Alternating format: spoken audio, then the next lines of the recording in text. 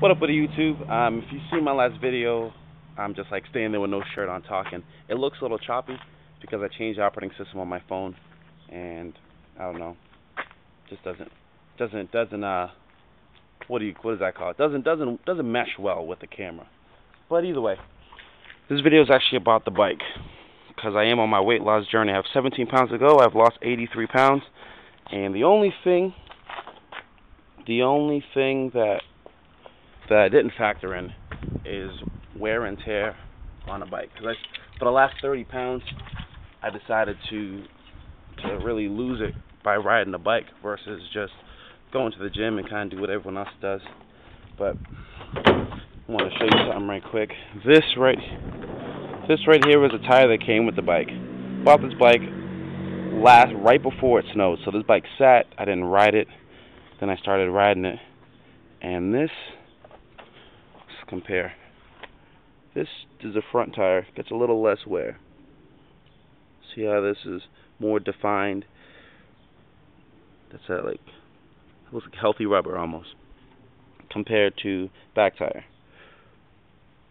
Middle piece is worn out. This piece, the middle gap right here, some of them, like the internal tread is showing. I've blown this tire a couple times.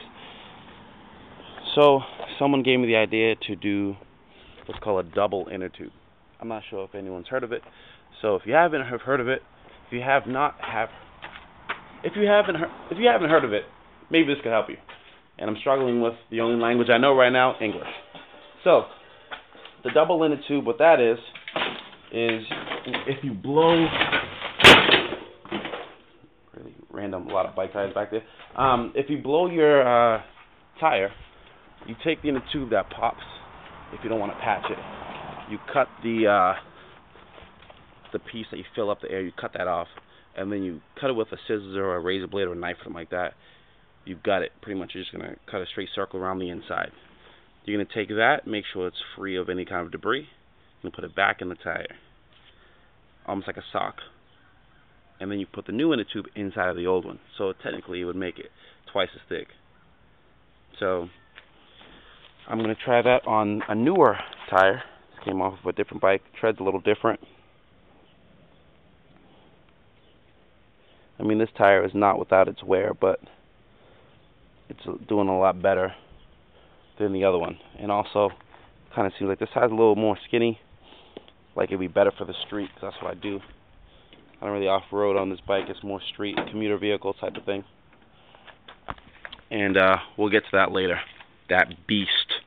But alright, that's pretty much it. And this quick run down the bike. I actually did a couple upgrades on it. Some high impact pedals. And keep in mind when you're,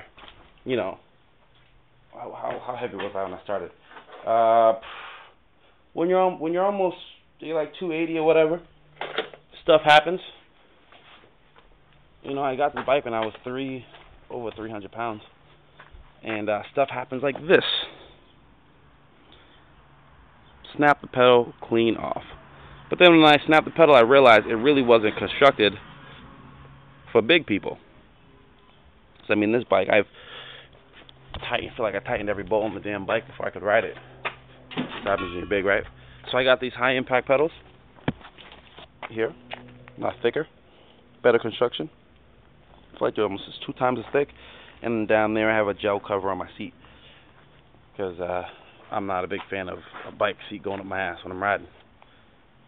And that's pretty much it. So I'm going to probably upload this onto YouTube. I'm still trying to get the hang of this whole thing. I don't know how it works with sponsorship and getting paid for videos and stuff. I don't even know what it's called. So I should do some more research on it. So I'm hoping that someone who watches this video will know what the hell it is and tell me. I'm really hoping that I don't have to do the work myself. But unfortunately, I think that's what I'm going to have to do. So, again, this is the bike. I just changed it. There's no air in this tire yet. Oh, and one other thing. From riding it, again, being big, going side to side on the bike, like my back tire, like the bolt wasn't loose. The bolts weren't loose, but it was jiggling, like vibrating like this while it was spinning. So I realized that there's like bolts that are closer to the center of the bike, center of the tire, that were actually a little loose. So I just tightened those up. And we'll see how it goes. Alright guys, over and out. Later.